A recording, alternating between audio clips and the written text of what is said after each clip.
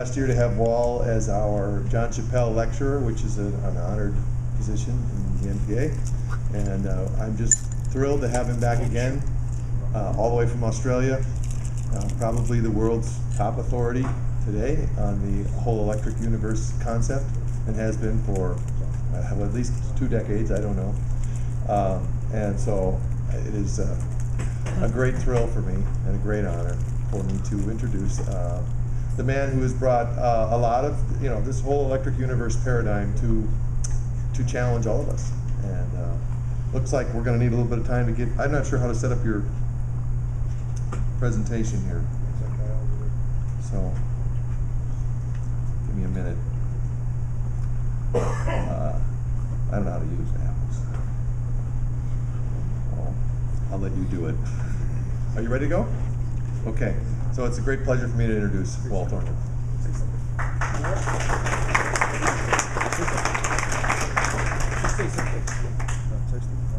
Okay, you're on.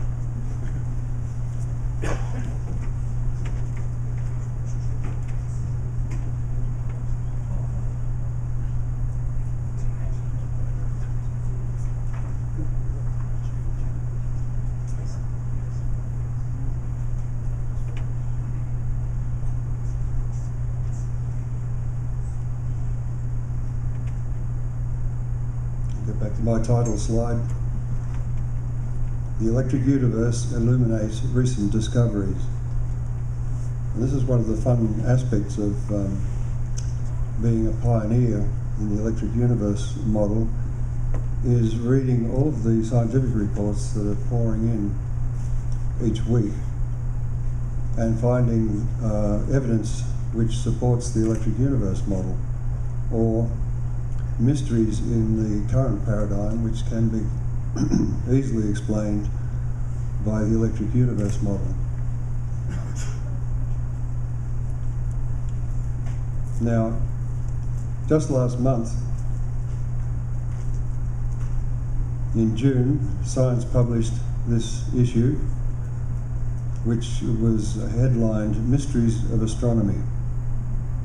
That amazing picture there is obviously a computer-generated model.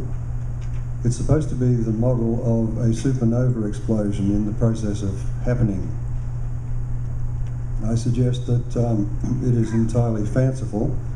I mean, it looks fanciful, and I think that that's the first test. But in this article, or the articles that surrounded this subject of the mysteries of astronomy, the idea of true mysteries was described as being mysteries which were not likely to be answered or solved very quickly, and maybe never. And what are they? There was 8 of them. What is dark energy? How hot is dark matter? Where are the missing baryons? How do stars explode? What reionized the universe? What's the source of the most energetic cosmic rays? And why is the solar system so bizarre? And why is the sun's corona so hot? And I would suggest that almost all of those mysteries are artifacts of an incorrect paradigm, the Big Bang paradigm, the gravitational universe. So I'll look at each one just quickly before getting on to the subject of the 2 items that I suggest are easily explained by the electric universe model and were recently published. And they appear in the paper in the proceedings of NPA 19. What is dark energy? This is from the actual article itself. These are quotes. Astronomers expected that the expansion would be slowing as galaxies pull toward one another with their gravity. To their shock, they found that the expansion of the universe is accelerating, as if some bizarre dark energy is stretching space. That's the other thing about a lot of this language, is that when you look at it and question it, it is fundamentally meaningless. It was said the other day that a lot of the statements made in science now would not stand up to examination in a court. And I think that's quite true. And Tommy Gold, I remember some years ago, suggested that there should actually be a scientific court of individuals who are not from the discipline that was being under investigation or was making a proposal before any claims could be made by that particular discipline. My opinion is that a lot of the language used would not withstand cross-examination. In fact, I don't think a lot of the cases would even make it to court. Dark energy and stretching space. The nature of dark energy is now perhaps the most profound mystery in cosmology and astrophysics, and it may remain forever so. Now, the interesting thing, of course, is that this expansion, accelerated expansion, is based on the study of supernova explosions. And yet, one of the mysteries in this list is what causes a supernova to explode. So here you have a discovery of accelerating, so-called acceleration of the expansion of the universe based on something which is not understood. How hot is dark matter? Dark matter cannot be detected by electromagnetic radiation, therefore it is dark. In other words, it cannot be normal matter. All matter is electromagnetic in origin, or at least it functions electromagnetically, so it must be detectable. However, this is one of the definitions of dark matter. It can only be detected by its gravitational effect, but if gravity itself is also an electrical phenomenon, it cannot exist because the matter must respond to the gravitational force and to the electric force and be detectable by other means. Dark matter was simply invented to save gravitational models of galactic clusters and star motion within galaxies. And of course it's placed wherever it's convenient to save the model. It is estimated to be 83% of all matter in the universe, which makes us some kind of impurity. Hot dark matter is ultra-relativistic and is required to explain the filaments and sheets seen today. And as Don has been pointing out, these filaments and sheets can be explained quite simply in terms of plasma cosmology. Where are the missing baryons? It's not just that astronomers can't pin down dark energy and dark matter, the two invisible components that make up 95% of the cosmos, but more than half of the remaining 5% of baryonic matter, the ordinary atoms and ions that make up stars, planets, dust and gas, remains unaccounted for as well. But this is all based on a paradigm of the origin of the universe in a Big Bang. The electric universe makes no claims about origins because there is no evidence for an origin in a Big Bang. One of the Sagnac Award winners, who will be mentioned tomorrow night in the presentations, is Halton Arp, the astronomer, whose life work was centered around the discovery that redshift is somehow allied to the matter in a quasar. And since quasars are shot from the centers of active galaxies, it appears that the redshift actually has more to do with the age or the youth of the object than it has to do with its actual velocity away from us. So the Big Bang and its idea that matter is somehow formed from energy, and yet energy must have matter to manifest. Energy is embodied in matter. So you have this chicken and the egg problem, which is insoluble in any paradigm that we can mention at present. So where are the missing baryons? It's a non-question. It's an artifact of an invalid paradigm. How do stars explode? And I love this one because I published a peer-reviewed paper in the IEEE Plasma Sciences Journal a few years ago where I explained the form of supernova 1987A.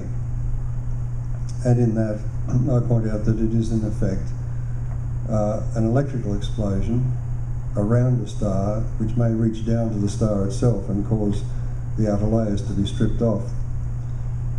The problem for the present view of stars exploding is that it comes from this idea that all stars are powered internally by the same basic process, the fusion of hydrogen into helium.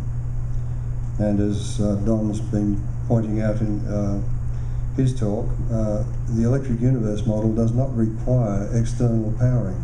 It was something that Eddington himself considered in the opening pages of his seminal work on the the powering of stars and the standard model of the interior of a star. And he said that there was no sign of incoming matter or anything impinging on the star which could provide the energy of the radiation of a star. And so he more or less gave up. So the question, how do stars explode, starts with an invalid model. So many details of what goes on inside a star leading up to an explosion, as well as how that explosion unfolds, remains a mystery. Initially, of course, the idea was that if the star explodes, then it should be a spherically symmetrical explosion. But what we find when we look is that supernova explosions are bipolar events, which is not easily explained by an explosion. Many of the best computer models of supernovas fail to produce an explosion. At the end of the simulation, gravity wins the day and the star simply collapses. And that's what I'd expect, because you're trying to do the impossible with a model that is invalid once again. So the mystery is a mystery only because you start out with the incorrect model. What reionized the universe? And this comes down to the Big Bang paradigm once again. And it's said, theoretically, some 400,000 years after the Big Bang, protons and electrons cooled off enough so that they combined into atoms of neutral hydrogen. This is all pure speculation. It's a once upon a time story. And it has had to be all of these ideas about the Big Bang and the observations that have followed, the cosmic microwave background radiation discoveries and so on, have all been retrofitted to the model, so that it's a case that you cannot lose in this situation. You can dream up anything you like. We have the accelerated expansion, initial expansion, to try and solve the problems of the distribution of matter in the universe and so on. So the question, what reionized the universe, is another one of these non-questions. The idea is, of course, that a few 100 million years later, something had to strip the electrons off the atoms again. This is a very complicated model. Yeah. You tell you the story. It's just ad hocery. Yeah, What caused this cosmic reionization? No one is sure. Detailed observations will probably have to wait for the more powerful $2 billion square kilometre array. The funny thing is, of course, that there is some virtue in this expenditure, because any radio telescope or expenditure on radio telescopes can only help the electric universe, because radio telescopes are very important in mapping the interstellar and intergalactic electric currents. So I think that once they get the square kilometre array, the electric universe will have all the ammunition it needs. So there are some benefits. It's an ill wind that blows nobody any good. What's the source of the most energetic cosmic rays? They have an energy of about 10 to the 20 electron volts, or 100 exa-electron volts. I hadn't heard of that number before. It's so high that no known process could have produced it. That's no known astronomical process at present anyway. one particle that was measured packed as much kinetic energy as a baseball hurled at 100 kilometres an hour. And that's quite phenomenal when you think of it. A subatomic particle packing that much punch. And the physicists called it the oh my god particle. Once again, the language gets in the way of any real understanding. But the point is, and this is my comment, not from the article, active galactic nuclei, these ones with these big jets streaming out of them over hundreds or thousands of millions of light years, have a plasma gun firing jets of particles from the most compact high-energy storage system known, a cosmic plasmoid. Now the question was asked earlier about what's at the centre of a galaxy, and the answer is a cosmic plasmoid, the sort of thing that forms at the centre of a plasma focus. And I'll show one of these in action a little later so you'll get some idea of what I mean. But at present, these plasma guns have been built which discharge the energy from a room full of capacitors, a huge amount of energy, and the tiny plasmoid that's formed at the focus of the plasma gun is about 0.1 of a millimetre in diameter. So you imagine the concentration of energy. Now, in a galaxy, of course, it's been shown that stars orbit very rapidly about something which obviously has a very high concentration of mass. But remember E equals mc squared? You have a high concentration of energy, it will manifest as a high concentration of mass. But of course with a plasmoid, it breaks down. When the particles within the plasmoid are squeezed sufficiently, they begin to collide and the whole thing begins to unravel and it forms those jets. The unraveling occurs in the central axis of the donut of the plasmoid first, and that's where the energy gets generated for those enormous jets. Okay, so the energy source for the most energetic cosmic rays is from these plasmoids, cosmic plasmoids. Why is the solar system so bizarre?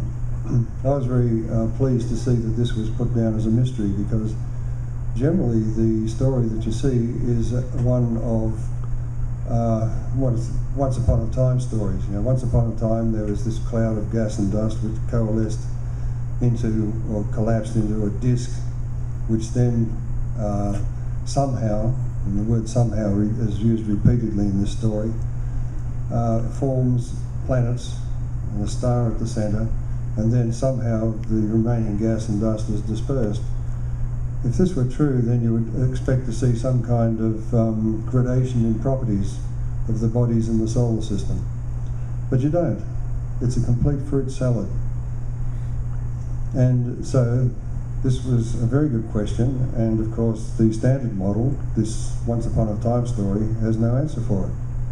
I was at a meeting of the Astrophysics Research Group about a year ago, and one of the experts on the formation of planets admitted to the audience that he needed a different theory for every planet. Once again, the complexity of the standard model is mind-boggling, and yet it still cannot answer these mysteries. So research is expecting a simple story that would explain what shaped our solar system. Planetary observation sent a sobering message: in your dreams.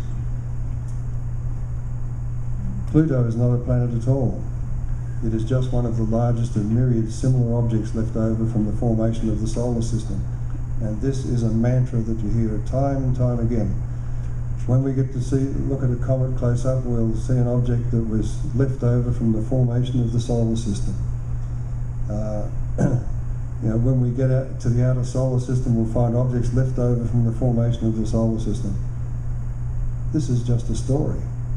It's just a story, and it's several hundred years old too. I think it was Kant who first proposed the idea of accretion of dust and gas forming the planetary system and the sun. The mysteries of the remaining 8 planets are proving more recalcitrant. So only Pluto may be explicable in terms of the old story. Of course, the electric universe was built on the idea, it was quite outrageous, that the solar system has a recent history and that certain planets have only been here on the order of 10 or 20,000 years. And in the process of settling down in this system, fruit salad of planets, various electrical interchanges took place and various planetary sculpting events took place, and they can all be traced with a considerable amount of detail through historical records, or ancient historical records. And this has been part of the work, and how I came to it was looking at this and saying, okay, you've given me a very good forensic case for the solar system having been constructed from interlopers in the recent past. The question is, how do you form a stable solar system if you just use Newton's laws of gravity? The whole thing should be totally chaotic, and the remnants of that chaos should still be perfectly evident. And it was this that led me to the idea of or at least eventually, many decades later, to understand that gravity itself is modifiable by the exchange of electric charge, and that is the secret to the stability of the solar system. Because a purely gravitational system is essentially chaotic. So the solar system is so bizarre because it is a system of captured objects. None of them have anything to do with the sun or the birth of the sun. Why is the sun's corona so hot? We've dealt with this many times, and this comes down to Jurgen's initial seminal work on the electrical nature of the sun. And the problem, of course, is that you have a star with a so-called 16 million degree nuclear furnace at its centre, and then you have the visible part of the sun, which is about 5,700 degrees, which is the photosphere. And then you get a little distance above the sun, and it's now up to 1 million, 2 million, 20 million degrees. And the question is, how on earth can you have a low temperature sink in the middle of those two heat sources? It's impossible. So the question for the standard model is, how would heat dissipating from the core out beyond the surface abruptly punch temperatures up by a factor of 200 and more? Everyone agrees that there is plenty of energy to do the job in the churning solar interior just beneath the visible surface. Well, not everybody agrees. In fact, it's interesting that just recently, within the last week or two, some very recent research on the churning that's supposed to be happening beneath the surface found that it was only a fraction of that needed to provide the energy of the corona. And everyone agrees that the sun's magnetic field carries the required energy outward to the corona. Well, the whole idea of the sun generating a magnetic field internally has never been proven. It is merely an idea which is still scrambling for a real explanation. And the current fleet of solar spacecraft failed to solve the coronal heating mystery, so now they're sending another spacecraft as close as they can to the sun to try and solve the mystery. The problem is, the mystery will only be solved when you understand that the acceleration and so on, and the effects, the mechanisms that are causing that heating are much closer to the sun than they will ever get. So that was the 8 mysteries, and almost all of them are self-imposed by the model. These are some recent discoveries which the electric universe was very happy to see. The one on the left, magnetic fields, set the stage for the birth of new stars, of course, because the Birkeland currents there are at their strongest, and the magnetic fields they generate will also be at their strongest. In the middle is the one I just mentioned, the MRI, as they put it in quotes, of the sun's interior motions challenges existing explanations for sunspots. In other words, the expected behaviour beneath the surface, which is supposed to generate the sunspot, wasn't found. Another one on the right, startling super flares. Stars that are just like our sun have flares more than 1 million times more energetic than the biggest flare ever seen on the sun. And the Kepler satellite has allowed these things to be seen in detail for the first time. The interesting thing is that the startling super flares are also associated with startlingly big sunspots. And remember, Birkeland suggested that the sunspot is a measure of an electrical discharge from the plasmoid surrounding the star or the sun through the photosphere. So yes, you'd expect a super flare to be also associated with huge sunspots. So that's just 3 examples there. We do not expect there to be motion beneath the sun, beneath the photosphere producing the sunspot. We do not expect there to be convection trying to get the heat from the centre of the sun upwards and out of the sun to the corona. And we do expect magnetic fields set the stage for the birth of new stars. It's actually the electric currents that do it. Magnetic fields are secondary in all of this.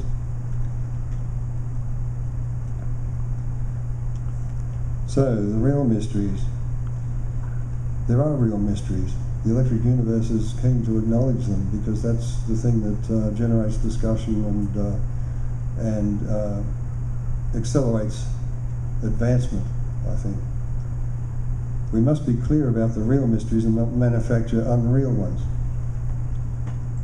Matter is a mystery along with its electric force, magnetism and gravity. All of these are mysteries. The origin of the universe is a true mystery. This is one of those which may never be explained. Starbirth.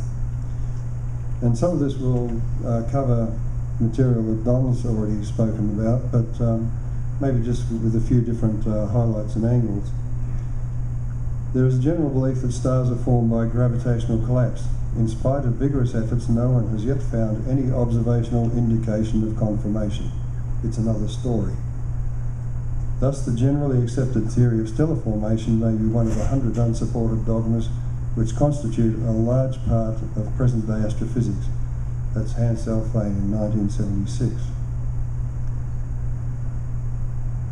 Now, this is a picture from one of the science journals. A network of 27 star-forming filaments derived from Herschel observations of the IC 5146 molecular cloud.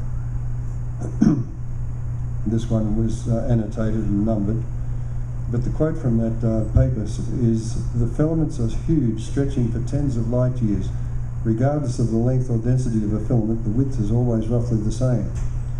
Now, the tentative suggestion in the paper was that perhaps these filaments are the result of collision of matter from stellar explosions. But I ask you, would that give you that result? What it does look like is the kind of intra-cloud lightning, cloud-to-cloud lightning. And that's precisely what it is, really. Only this is on a galactic scale. The other point is, of course, you do not expect the filaments between the stars that are forming necessarily to glow. For them to glow, they're receiving energy of some description. And gravitationally, and even with stellar explosions, you wouldn't expect it to be as well ordered and structured as that is. But of course, with the Birkeland current filaments, they do tend to maintain their width over vast distances. They're carrying current so that they can cause the ionized material, if it's sufficiently dense, along the axis of the current to glow. So all of this fits the electrical model of star formation.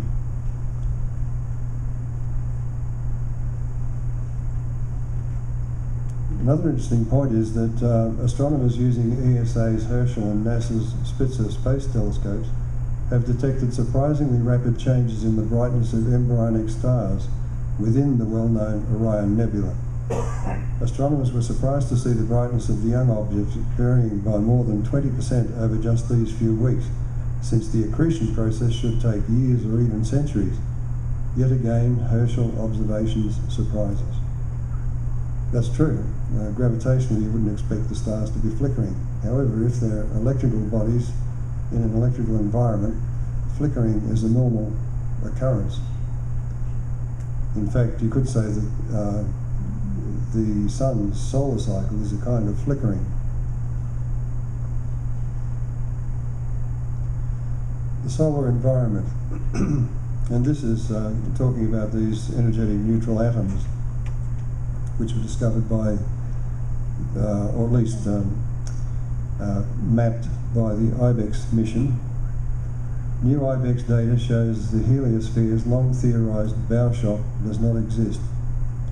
And this is the model where the sun and all of its planets are ploughing through the interstellar medium like a ship through water, and you expect a bow shock. Well, it wasn't found, so something's going on between the sun and its close environment that wasn't expected. In fact, I understand that none of the models that were proposed beforehand, and there are a considerable number of them, none of them matched these findings. This is published, by the way, on May the 10th this year, that note. Back in 2005, I wrote, "The solar plasma and that of interstellar space are two different plasmas which must therefore have a double layer or laminar plasma sheath between them. So to treat the heliospheric boundary simply as a magneto-hydrodynamic shock problem is naive. I did not expect them to find anything like what they expected." Also, when this image on the left was published, it seemed immediately obvious that, as Don showed in his presentation, all stars have the signature of a ring of Birkeland current filaments passing through what is in effect the equatorial sheet of the solar wind, which is the equatorial current sheet of the star. Where that current sheet intersects these Birkeland current filaments orthogonally, which is what you see here, and the Birkeland current filaments, by the way, follow the local interstellar magnetic field lines, which is what you see here. Where they intersect, you'll have bright spots, rather like thin cloud moving through a ring of searchlight beams. And they will, as the material moves through, they will brighten and they will dim. And this was found also, and it will happen fairly rapidly. And that was a great surprise, because there was no idea that there was anything going on just out beyond the sun and the solar system that was so dynamic. So this, in my opinion, was a confirmation of the electric universe model, and it's one that has yet to be investigated in detail by researchers. This gives you an idea of what I'm talking about. The supernova 1987A ring of pearls you can see on the right, that is supposed to be the result of a star exploding. Well, the explanation actually is much simpler. On the left, to the left of that is that little inset which shows you the form of a plasma Z-pinch, and it's quite complex. You'll notice it has all of those vertical filaments, and at the centre is the purple central current column, but you've got these concentric cylinders, which Don spoke about with that picture on the left, the planetary nebula MT9. You can see the concentric cylinders, or filamentary cylinders. Now, right where the star pinches, these filaments all come down, and then where the star's equatorial current sheet comes out to meet it, you will get these bright hotspots, which is the equivalent of the ENA ring around the sun, only ours is in dark mode. The supernova obviously was a highly energetic event, and it had obviously much more light thrown from those bright spots, easily visible. So that's a visible stellar circuit. Now this is from Eric Lerner's or one of his websites, I think, and this is a picture of his plasma focus, and it's an animated version. So this shows you the complexity of plasma behaviour and the actual formation of a plasmoid, how it works. On the right is that diagram which Don showed you earlier, the plasma focus device. So this is what goes on in the centres of galaxies and so on. I'm sorry, the sound.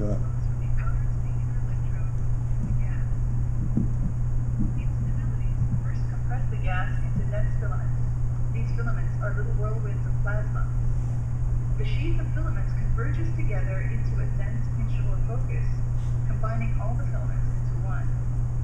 This filament kinks and twists itself into a tiny dense ball only a few thousandths of an inch across, called a plasmoid.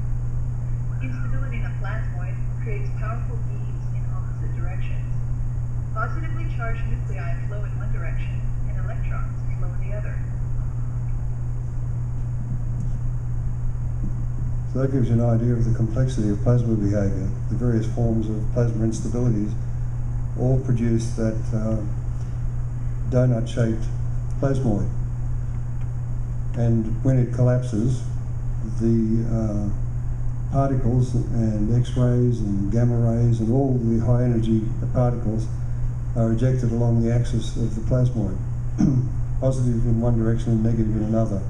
And I think that's quite important, because one of the puzzles for me has been, how do you get a symmetrical current distribution with negative current coming from the south pole of the sun and negative current coming into the north pole of the sun? How do you get that symmetrical arrangement when you're just embedded in a filament, or sorry, cylinders of Birkeland current filaments? The answer is, of course, you invoke a double-headed plasma focus, which is what Don spoke about in his talk. This brings me to a prediction and an explanation of something which at present is a complete puzzle in the standard model, and that's these flyers. Now Don spoke about them too, and I'm glad he did, because it saves me a bit of time.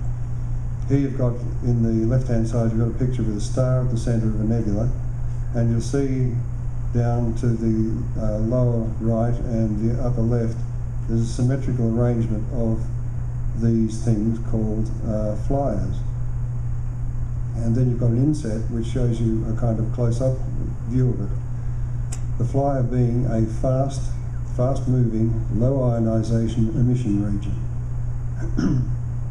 In fact, in the inset you can almost see the Birkeland filaments, those hotspots with the cometary trails around them. The discharge moves rapidly along the axis away from the star. Well, the fact that it moves rapidly is also a feature of the plasma focus.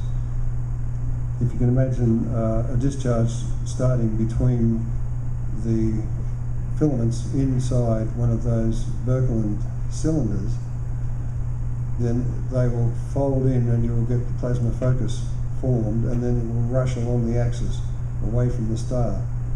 So there may be more than just one or two plasma focuses involved with the star, and particularly in a planetary nebula. The temperature of the plasma falls towards the axis, or at least the ionisation level of material due to Markland convection is lowest along the axis of the discharge, so that's why it's low ionisation. All of this is a total puzzle in the standard model. So that explains the low ionisation. And this is an example of another planetary nebula where you can see the flyer there, and it even shows the morphology of the penumbra of a plasma focus. So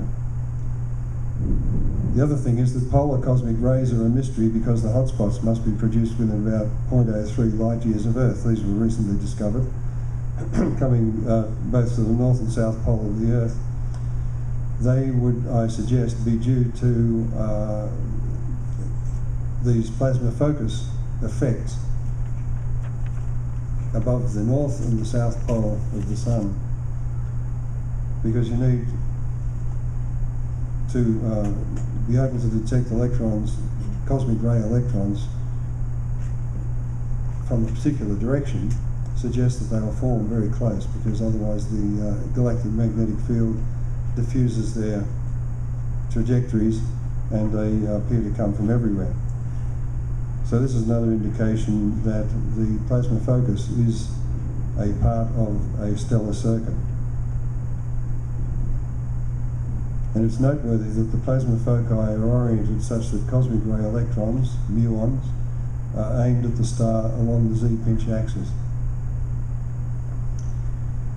And Don also showed this picture, although his is more up to date than mine. It's got gamma rays as well. But the point is that you've got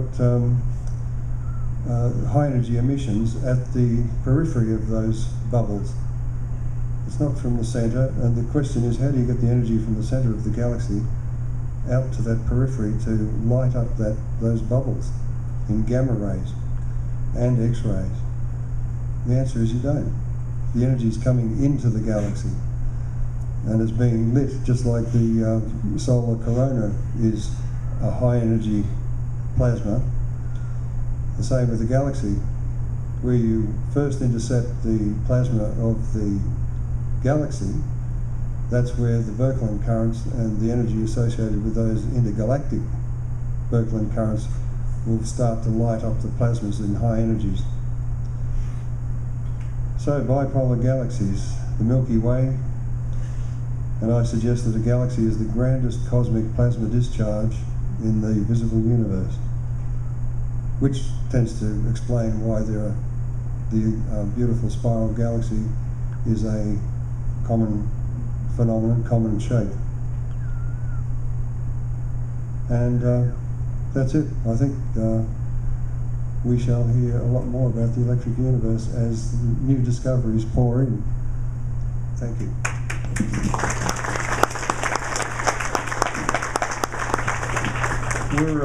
We're awfully tight on our time. Maybe one question if somebody wants to come up, and then we're going to need to take a break and want to try to start on time for the next session. We still have four more speakers for the afternoon. Okay, Dr. Lucas.